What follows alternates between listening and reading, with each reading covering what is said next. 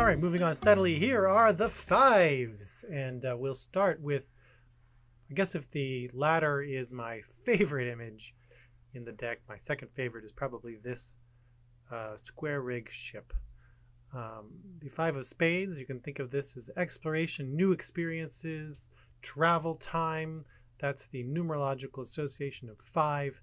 And the five of spades is a big transformation. So usually moving to a new place or traveling to a new place. And instead of using an airplane as we would normally today, I'm using an old square rig ship. There's a reason for that. It's because this is a very specific ship. This is the ship that was captained by my uncle, Captain Sam Gearing, and this is known to us when I was a kid as the Unicorn. I've researched the history of this vessel, and it was originally built in Sweden, and then it became it was a merchant shipping vessel in its origins, and in I think the late 1800s, maybe early 1900s, and then it was brought to the Americas and used by my uncle as a boat for juvenile delinquents. He would captain this ship, and young kids who got in trouble, who were put into some sort of juvenile center, were given the option, or their parents were given the option, I'm not sure exactly how it worked, to learn to become sailors. And they would join the ship, and they would sail down the coast of the U.S. and to the Caribbean. And they'd learn everything to learn on a ship, and discipline and order. And my uncle was the captain of that before he became an oil barge captain in Africa.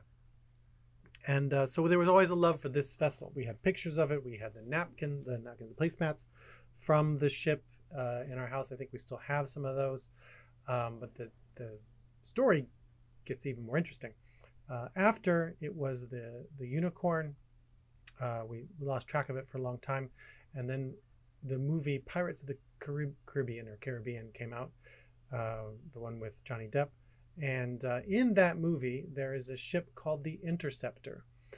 So whenever he has to go catch the Black Pearl in the story, he takes over the Interceptor, which is the fastest ship on the British fleet. And that ship used for the movie is this vessel, the Brig Unicorn. It later was used in the Caribbean as a tourist cruise sailing ship, and whoever was running that sank it. So somewhere near Belize, maybe, I'm not sure exactly where, somewhere in the Caribbean. No, it's more in, anyway, you can look it up, Brig Unicorn. It is a sunken ship now that is frequented by scuba diving tours. Now, even more interesting, my daughter, when she was born, we named her Lyra. Lyra, and that is not a common name. My wife and I think originally found it in the Pullman novels, The Golden Compass, and those. There's a character named Lyra, the main character, and strangely enough, the original name of the Unicorn, which I don't even think my uncle knew, was the Lyra. So it's a very wonderful serendipitous connection in the history, and I always am happy looking at this image of this ship. Now, moving on to the Five of Hearts, we have the Star, and Star is a positive card. The Star is about finding our connections to our personal meaning for ourselves and the direction to get where we want to go, how to get to our goals. The star is showing us the way. We will find our direction, and follow your heart really is kind of how that manifests when we look at it as the Five of Hearts. This image of a compass rose star is very important in Scandinavia. One of the last places I traveled to before COVID hit was a Scandinavian cruise, and everywhere you go, in the Scandinavian countries as well as Finland and Russia, you will find these compasses on the ground. It is also a symbol for sailors and direction. And there's a lot of themes in sailing and things that I learned from my uncle through the fives in these images. Five of hearts would be using this exploration to find your own personal direction. Five of clubs is a mysterious doorway. And the doorway you can think of as going into the unknown to learn about yourself, learn about who you are, know yourself better. And that's really the whole point of an oracle deck, any oracle deck or tarot deck, is to nothe saiton, know thyself. And that's actually a phrase that was carved on the wall inside the Oracle of Delphi, and even in hieroglyphics on the ancient Egyptian temples, is to know thyself. Because when you know yourself and you go inward and you learn about yourself, you're learning about consciousness as it's manifested in you. And by learning about inner consciousness, you were learning about God. You're learning about the outer consciousness, or that which with everything is created and continues to be created. That's a head full there. So don't be afraid of the mystery.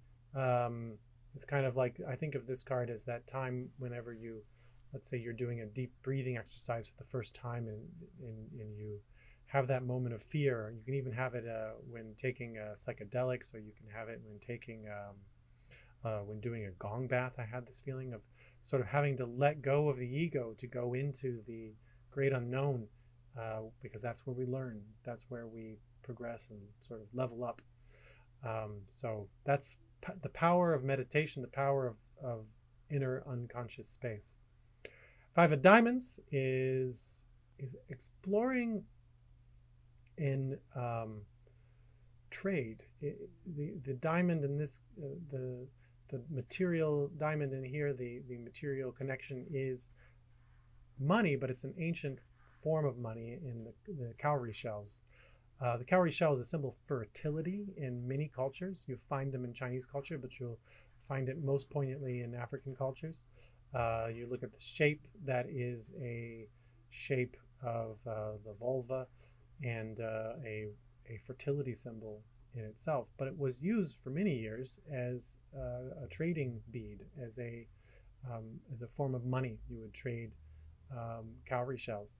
So this would be using exploration to trade. So finding a way to explore the world and new avenues of trade. Also can be a card of fertility because of the imagery used. So I hope you enjoyed that. Moving on to 6.